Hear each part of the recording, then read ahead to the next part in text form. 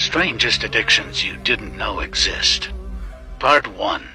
He'll be on this device for 17 hours a day sometimes. I try to get Nico off video games, tell him that he's limited, he can only have 5 hours a day, and his answer is, oh, that's not going to happen. He gets what he wants by bullying us and terrorizing this house. He'll pull his hair.